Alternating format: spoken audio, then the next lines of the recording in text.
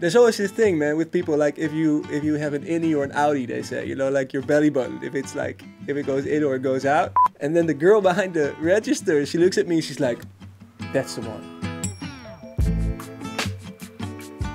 The K-I-M-O-N-O of gold, obviously the kimono, the gold kimono. I've always been a fan, man, of like the Marvel comics and the superheroes. So I just thought like, hey, I gotta paint myself some kind of superhero, you know what I mean? Like my gold kimono is kind of my cape, you know, like it's giving me the musical superpowers.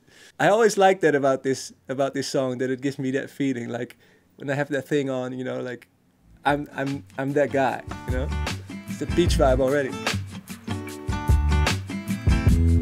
Yeah.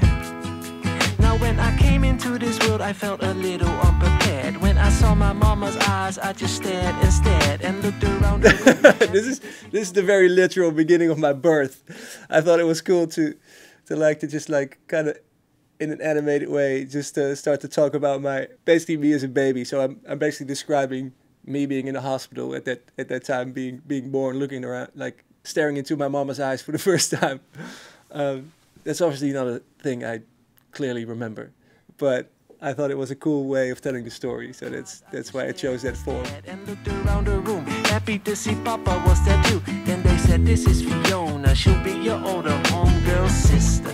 Oh my God! I thought it'd be nice to include them, you know, because I love them very much. I was also lucky to be born into a family like that, you know, where the parents are together and I have a little older sister to learn from, you know. So I thought I'd give them a proper little mention in the song too, to describe where I'm coming from.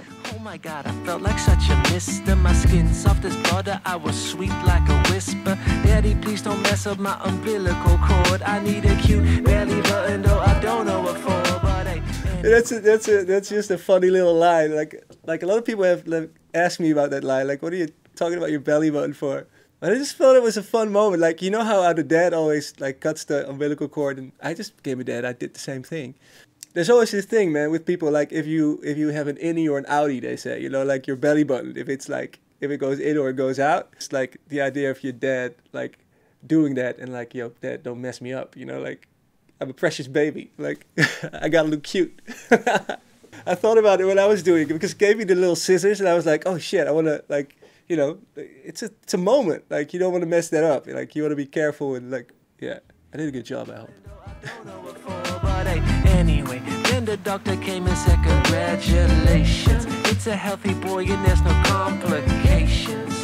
Yeah, that's when he turned his head to me as he said, boy, don't you know you a crowd shaker, you a crowd shaker, boy. Yeah, you'll travel the cosmic road as a music maker. You'll be making music to the day you die. 100%, it's music is my calling, like it's my destiny, and that's what the whole Legend of the Goldkimono track is about. I named it that because of the book The Alchemist. I don't know if you know the book The Alchemist, but it's a really, really dope book that I've read a couple times. And the main theme of the book is all about everybody has a personal legend, you know, like a destiny. My legend is of music, you know, so that's why I thought The Legend of the Goldkimono would be an appropriate title, and it became the title of the album as well, to tell the story of me, becoming the crowd shaker.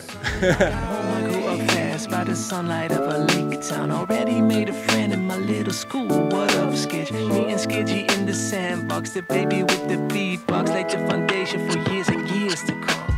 Yeah, it's Skidgy, my man. We grew up together, you know, since kindergarten. And he's always been my musical partner in crime and somebody I always looked up to and who inspired me greatly. It was only right that he would appear in the story in the second verse, because he's kind of my chapter, you know, like the second chapter. Like, started to make music together, writing lyrics and producing music and rapping and just all that stuff. Especially us coming from such a small town and having such similar interests, because there was no music scene in our town, you know what I mean? Like, it was tiny. Like, nobody was doing music or anything like that. So for me to have found him around the corner of my house is just, dude, such a blessing.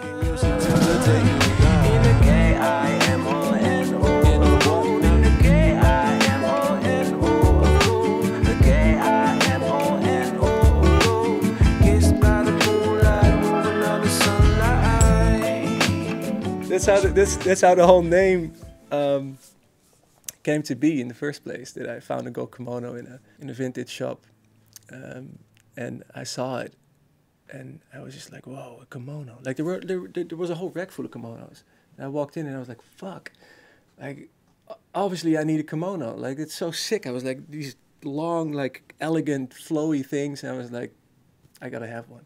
So first I tried on a black one, and I was in the front of the mirror, and I was like, all right, this is pretty fly, like looking around. Then I got the gold one, and I pop it on, and I'm like, woo! And then the girl behind the register, she looks at me, and she's like, that's the one. And I'm like, I was all feeding myself, you know what I mean? So I was like, hell yeah. So I walked out of there, and I was like, gold kimono.